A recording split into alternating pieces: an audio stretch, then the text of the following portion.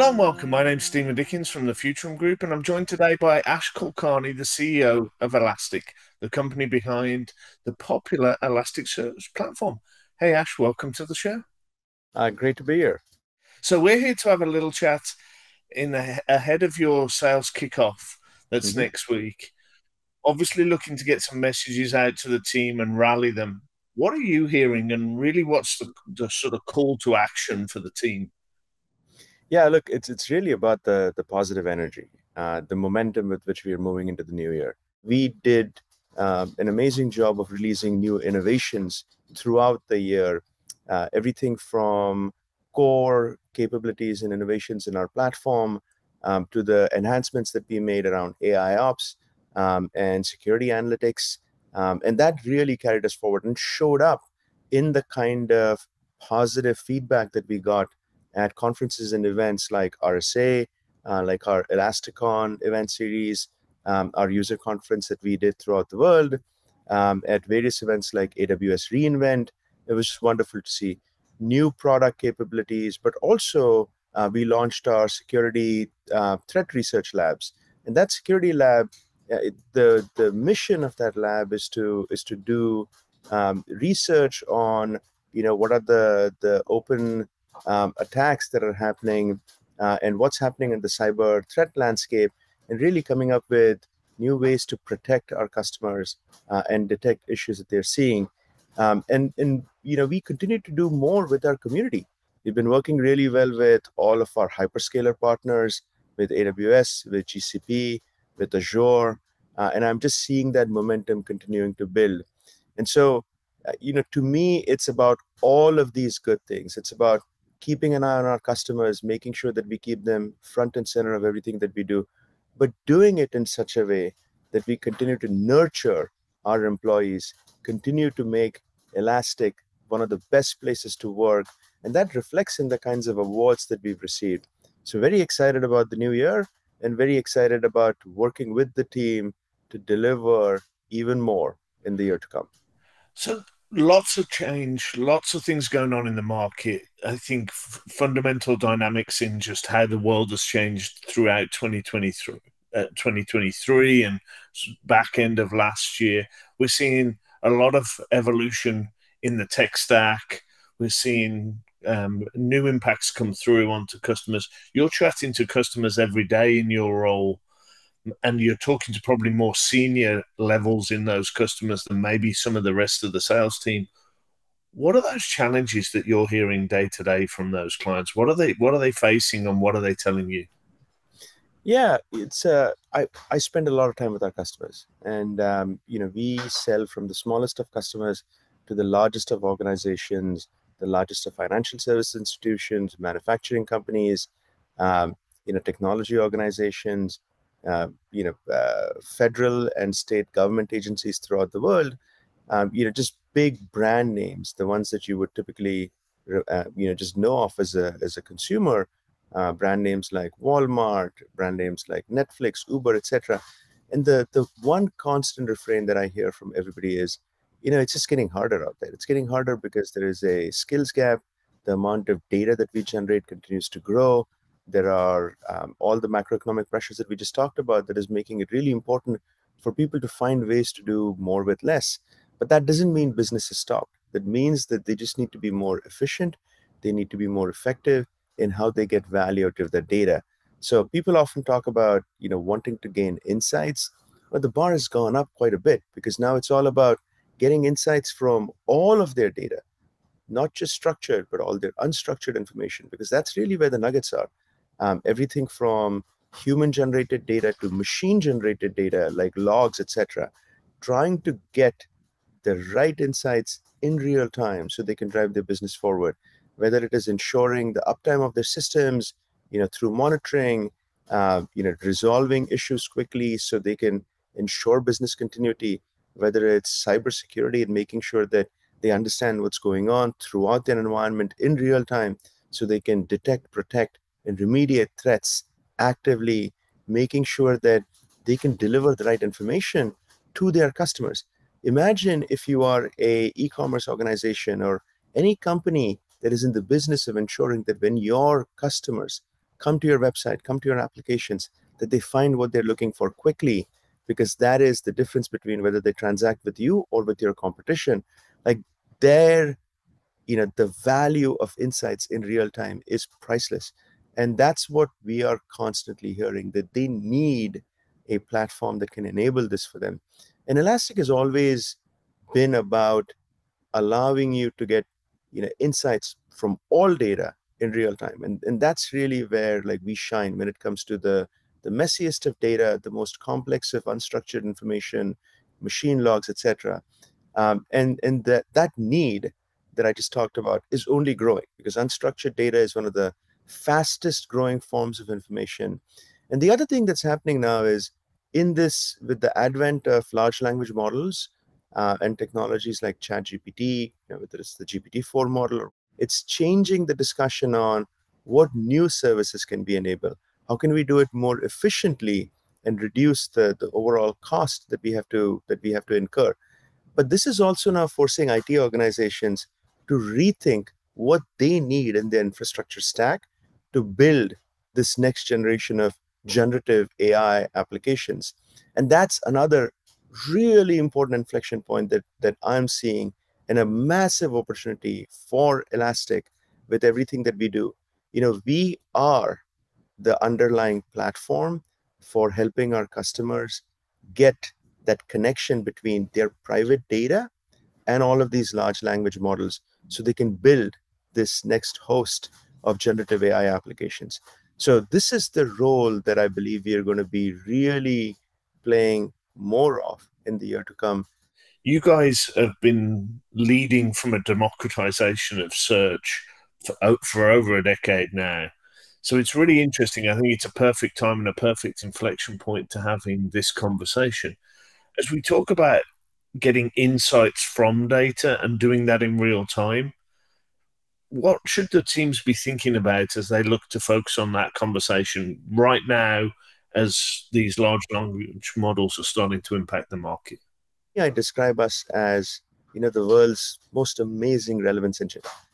We help our customers make sense of all of their data and get insights that matter to them in real time. That's what we do. It's all about the speed, the scale, but it's about the relevance. And that relevance engine is really what, was the genesis of Elastic. It was Elasticsearch. And the core of Elasticsearch was this relevance engine that Shai built, and that really became this ubiquitous technology that people started using for getting insights, that really helped them find, surface the things that mattered, and doing it across all sorts of data. And it worked incredibly well for the messiest of unstructured data. And that's how we democratized access to insights from all data for our customers, over 10 years ago. And that was the first phase.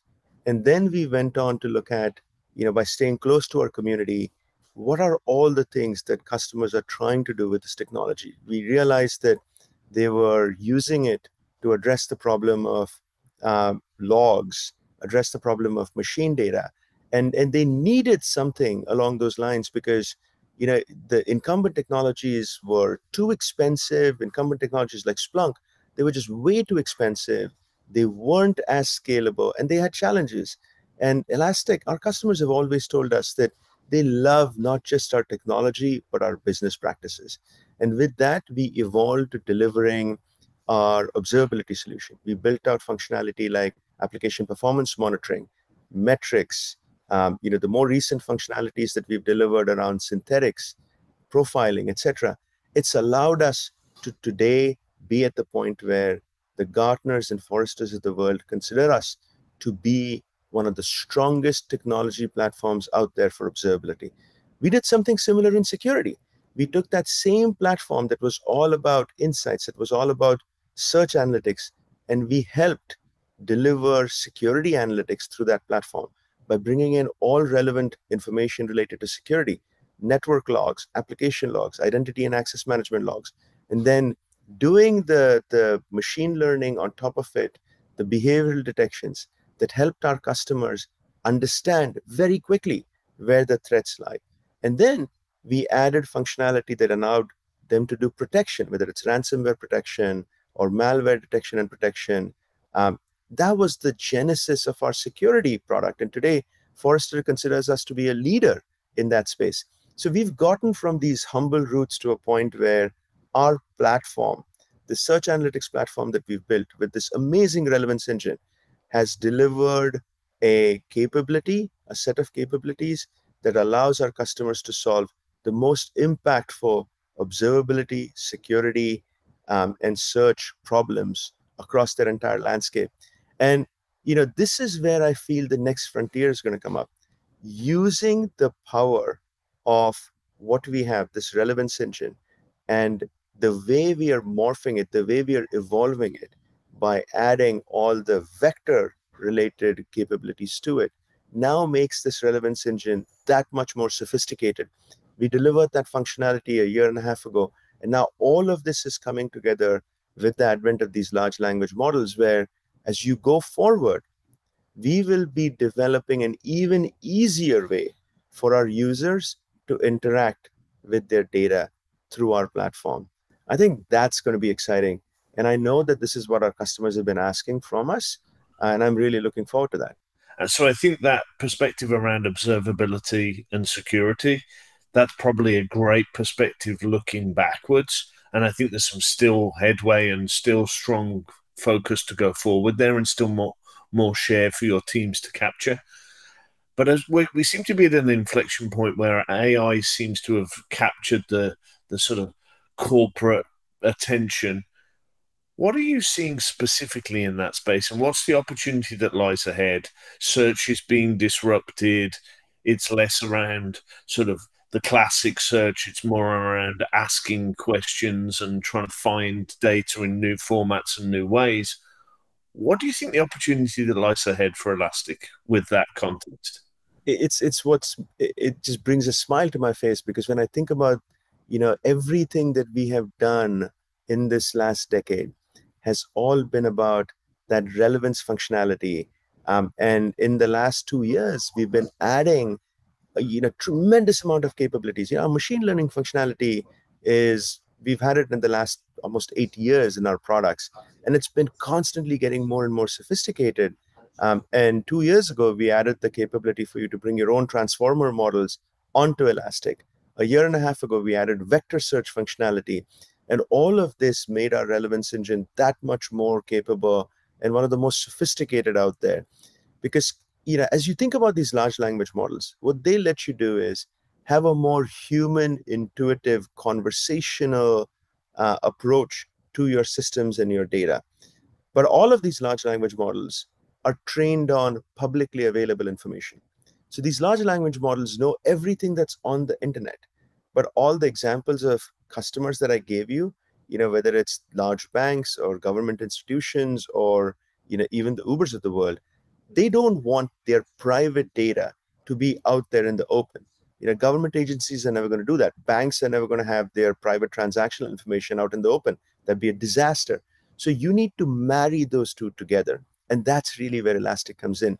Because what our customers are now able to do is they're able to store all their data on Elastic and then provide the context of that private information as needed as context windows to these large language models. And through that interaction that we facilitate, we make it possible for our customers to deliver an experience for their end users, for their employees, for their partners, that brings the power of that conversational approach of large language models to their private information and their private context. We are the glue.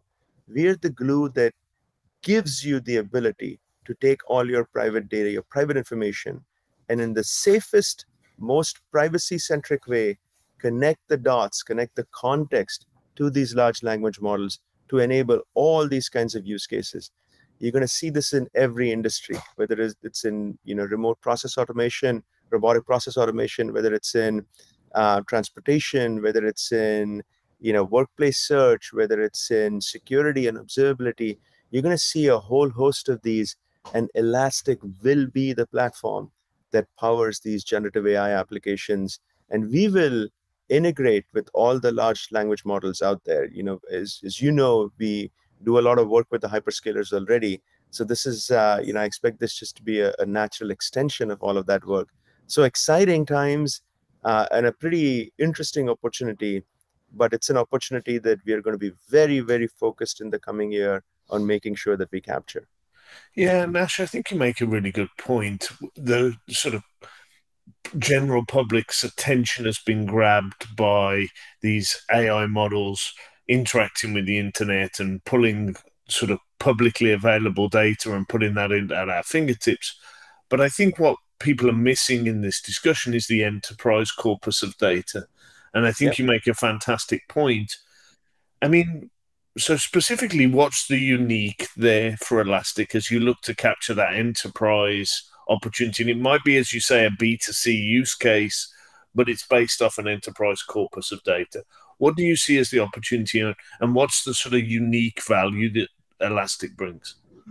Yeah, the main thing about all the enterprise corpus of data, as you called it, is first and foremost that businesses think of that data as their private data. They don't want to open it up to these large language models because then they'd be creating other kinds of downstream issues for their own businesses. So privacy is a big aspect here. Second, if you think about just how widely proliferated Elasticsearch is already out in the marketplace, over the years since the first release of Elasticsearch and just our incorporation as a company, Elastic, we've had about 4 billion downloads of our software. And that just gives you a sense of the scale and the popularity of the technology. And a lot of customer information is already sitting within their own environments on top of Elasticsearch. Now, imagine us with all of these new innovations that we've brought to bear, the new vector search capabilities that we've delivered. Now, bringing all of that and allowing all of these users that are already using Elasticsearch to now build the next generation of generative AI applications. In the past, they were using the same technology to build search applications. Now we've enabled them to build generative AI applications without doing anything other than just upgrading to our latest version. That is the power. That is what really makes this so exciting and interesting, that we are able to connect the dots between their private data and the power of these large language models. And the fact that we are already out there, the fact that we have tremendous developer appeal, the fact that we are the fastest platform out there when it comes to really being able to, with relevance, search across all of your information is what now gives us the unique opportunity to play in this space from a position of strength. Fantastic. Ash, I don't think I could find a better way to summarize our time here this morning. Great to talk. Wish you and the team every success in the SKO. It's been very informative, and I appreciate you telling us the ways that Elastic's delivering for your customers and in the market. Thank you very much for your time, and hopefully Thank we'll you very speak. much, Stephen. Appreciate it.